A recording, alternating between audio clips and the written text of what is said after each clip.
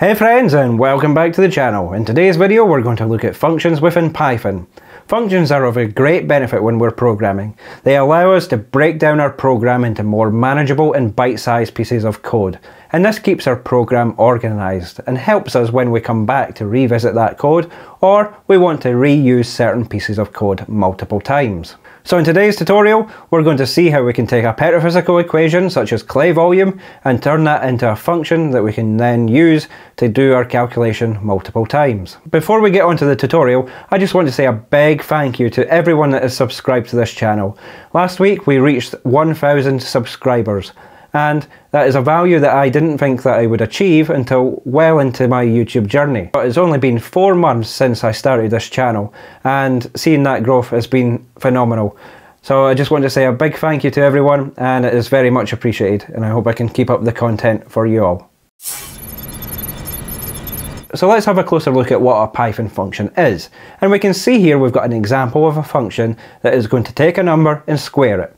So let's just start from the beginning. First we have the def, or the define keyword, and this is the initial part of defining our function. So then we have the name of our function, followed by brackets or parentheses, and within those parentheses we can then pass in arguments or parameters to our function. So we can take in one value and pass it into our function when we call it, and then we get another value back, or multiple values. So in this instance I'm using a value of x, and what we're going to do is feed that into the function.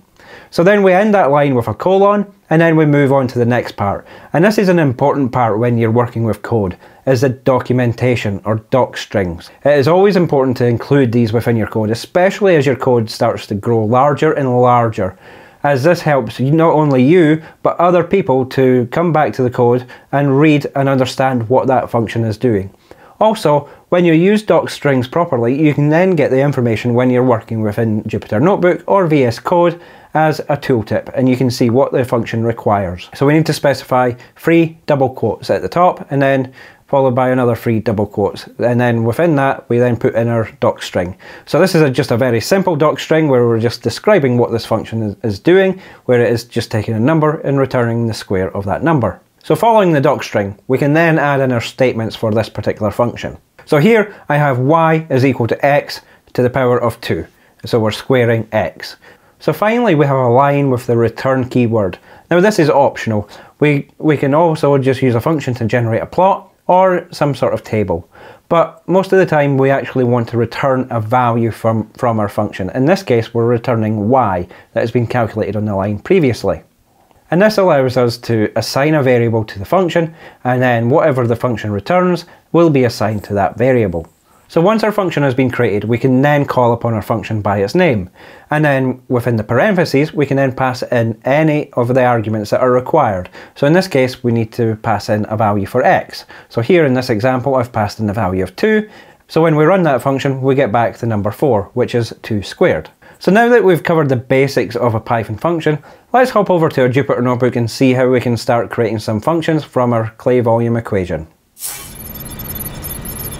So for this particular notebook we don't need to call in any libraries, and the purpose of this tutorial is to illustrate the use of functions for making modular and reusable code. So if we take a clay volume or a shale volume equation, which is just the same equation with just different endpoints, as an example here. So what we can do is set some parameters. We'll set gr clean as our low value, and we'll set that to 10, and then gr max, which we will set to 100, and then our gr value, which is our value from the log, is equal to 50.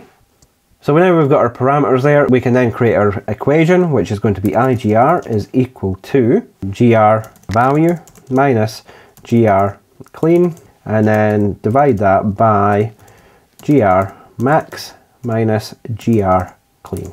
And then we can call upon that igr value, and then we get back a value of 0.44. So within Jupyter Notebooks, this is very simple to just modify. We can simply change that to 60, and then we get a value back. We can change that to 70, and we can also get a different value back.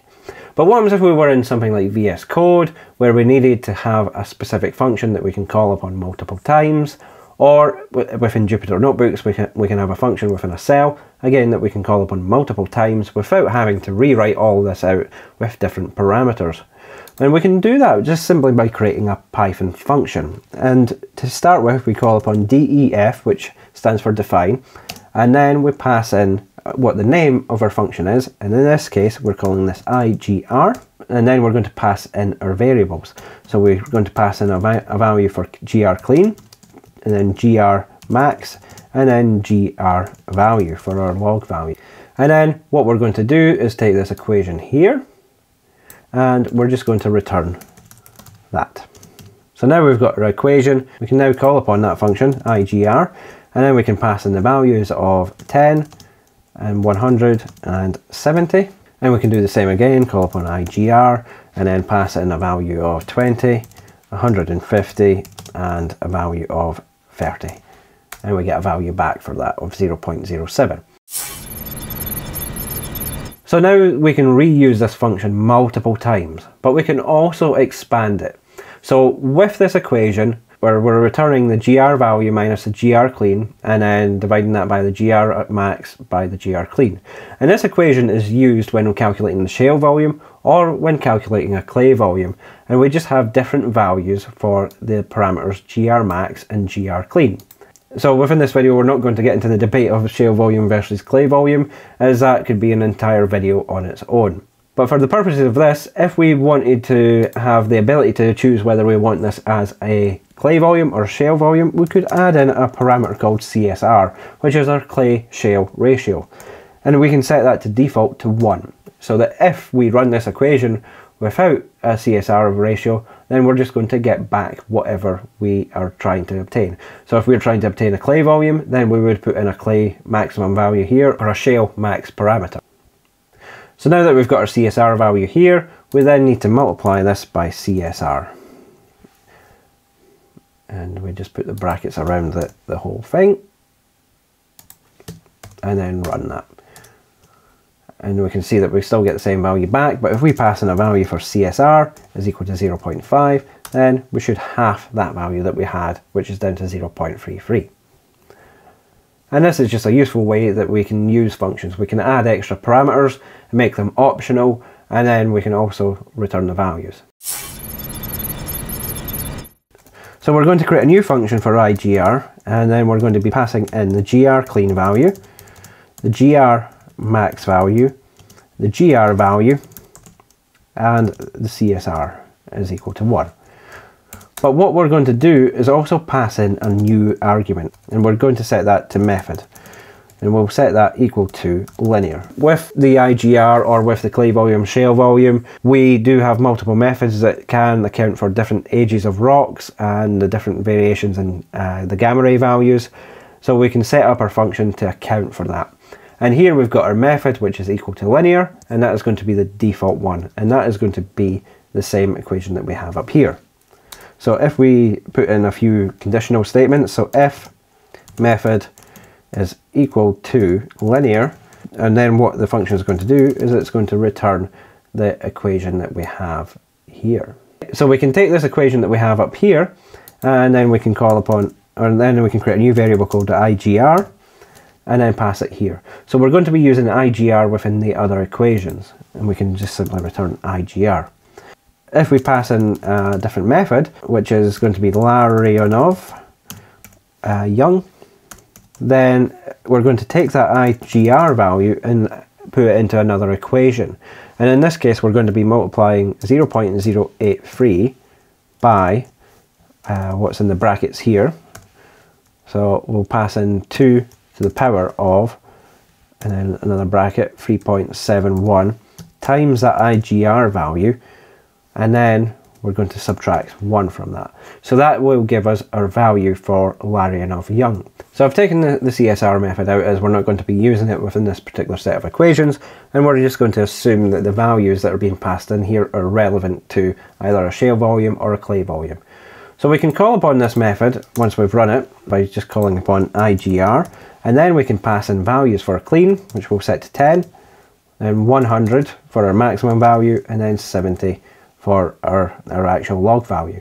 So when we run that, we'll get back 0.66, which is what we had above here. But we can now pass in a different argument, which is method, and we will set this to Larionov. and then pass in young. So we can run that and we can see that we've now got the new value of 0.377.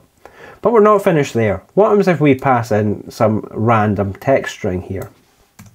We can then add else to the end of our statement here, and we can say print you did not select a correct method. Please use linear or use Larionov young. So now when we run that, we then get back the printed statement saying that we didn't select the correct method and then we need to use linear or Larionov young. And there we have it. We have seen how to create functions using Python. They're very simple to create, but they're very powerful and can be used multiple times throughout your program. And they allow us to break down the code into more manageable and bite-sized chunks. So if you've enjoyed today's video, be sure to hit that like button down below. And if you want to see more content from this channel, be sure to click that subscribe button and ding that bell. So until next time, thanks for watching and bye for now.